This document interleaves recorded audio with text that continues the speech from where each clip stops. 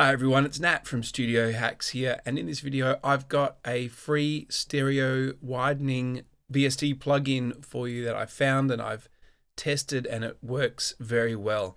Really handy for all kinds of music production, electronic and even traditional music production. To add some width to a mono sound and make it sound like it's stereo, you can create fake stereo.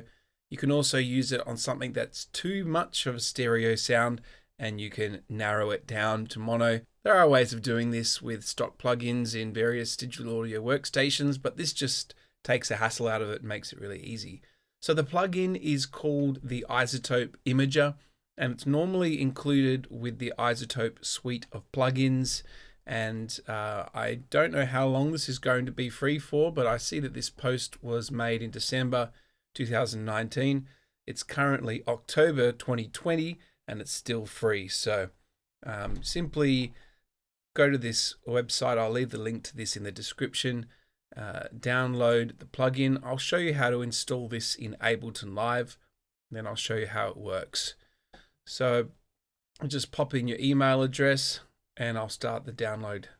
So before you download it, they actually give you the serial number and then download it for either PC or Mac. So I'm just going to go ahead and copy that serial number and download for Mac. While we're waiting for that download to finish, there is also a video from iZotope quickly displaying what the capabilities of the plugin are. That's worth a little watch. I'll leave a link to this as well. And there is a demonstration song used in this that I really liked, and that is called Small Victory by Transviolet, sort of electro indie rock. If you're into that, definitely check this out. They look like this. They're a up-and-coming band, so I really like the song. Well worth a listen. So once you've downloaded that installer, just run the wizard and it will prompt you through and throw in that serial number, and then you should have it. I've already installed it in Ableton Live. So this is just a track I've been working on, and here's the plugin here. I'll switch it off. So basically, there's a couple of modes. It's a really simple plugin, but if you just want to add some width, I'll delete it there because I'll show you where to find it first. I installed, I think, an audio unit as well as a VST3, so you can go audio units or VST3. Just drag it into the track you want. This is a bit of a horn track here. Let's have a listen without anything engaged. So the simplest way to use this is with this width plugin here, and I think what it does is here you go. It tells you what it does. It adjusts the amount of gain applied to the side channels of the signal content. So you use this width here if you've already got a stereo sound, and it makes it sound more stereo. It boosts the right and left information and keeps the gain down the center the same. So you can push this up to make it wider. So of course you'll only hear this if you're wearing stereo headphones or listening on stereo speakers in a good environment. You won't hear the difference if you're watching this on a phone or a tablet, or probably not on a laptop. So it also gives you a visual representation of the stereo image there on the left and right and the center. And so you can actually take something that is got stereo information and you can narrow this down. This can be good if you've got a electronic bass sound and you want to make it a bit narrower.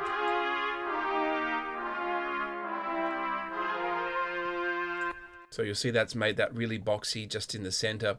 There is another mode here, the stereo eyes, I think that's how you say it. This uses what I would normally do with a delay plugin using the Hass effect. It delays the left and right speaker a little bit. There's two modes. So mode 1 uses the Hass effect. And when you delay the left and the right speaker, it creates a false stereo effect. So this is a really good plugin if you've got an acoustic guitar that was recorded in mono. If you've just got acoustic guitar and voice, and you want to make the acoustic guitar wider, so that the voice sits in the middle and the guitar's pushed to the sides. Normally, if you're recording a acoustic guitar with vocal, I would use a stereo miking setup on the acoustic guitar so you can pan it hard left and right, and then a mono mic, so you got this sort of what's known as a mid-side sort of recording technique. So you got one mic in the middle, and then you've got one for the left and one for the right. So you can do a sort of fake stereo by using mode 1 and pushing this up. There is also a second mode which I found worked a bit better, and this is something that I'm not really read up on, but it sounds really interesting, so I think I have to do some reading. It selects velvet noise-based decorrelation. This mode convolves the mid-channel with a series of decaying velvet noise impulses to generate side-channel content. So again, that sounds pretty complex, but really they're just taking sound that was in the center and they're using that sound to synthesize some stereo information, basically. I'm not really familiar with velvet noise-based decorrelation, so it's time for me to read up a bit, I think. This has been working really well for me. I've had some changes this year where I'm stuck in my home studio at the moment. The commercial studio that I was working at is not operating at the moment, so I was very lucky to have access to hundreds, probably thousands of super high-end plugins through there.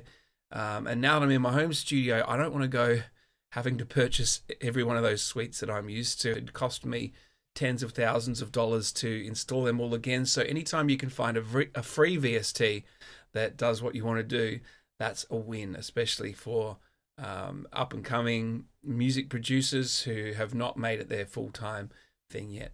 So I hope you enjoyed this, everybody. If you want to learn more about Ableton Live, I have a new course out.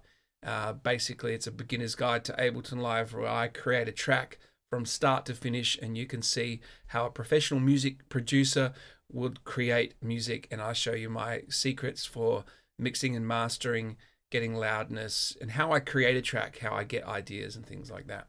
I'll also leave a link to that in the description of this video, and there's a free mini course if you want to do that. So you can do 3-part crash course in Ableton Live for free, and you get a free sample pack and things like that.